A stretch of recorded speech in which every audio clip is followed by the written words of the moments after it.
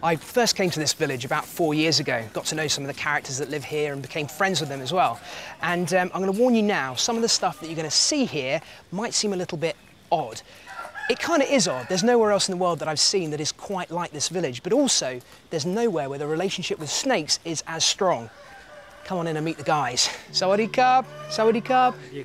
Hey, hello, hello, hello. The people living here are surrounded by snakes. They've grown up with them and as such know all about the dangers and, more importantly, how to handle them. There are hundreds of snakes here, like this baby Burmese python, which these kids look after. Oh, wow. Over the years, this village has become well known as a snake hotspot, and tourists come here to catch a glimpse of snakes, both constrictors like this one and highly venomous ones.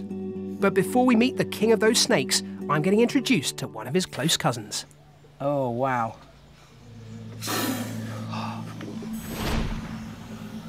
Okay, now this is a whole different ball game.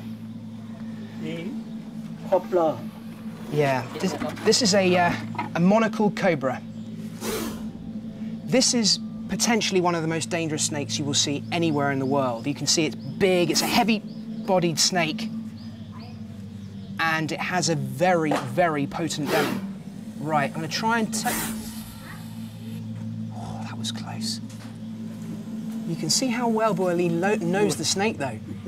He has absolute, complete confidence about how far it can strike. Look what he's doing with his knee. That movement is catching the cobra's eye, and that's what's making it get up and look big and aggressive. Look at him. I've actually got a bit of a bead on. I'm sweating a fair bit.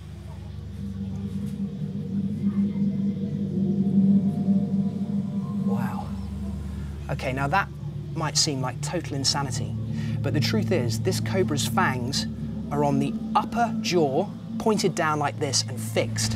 This snake can only strike coming downwards. So coming down on the top of its head like that, it's actually physically impossible for the cobra to bite Boily. Even so, that's some serious confidence.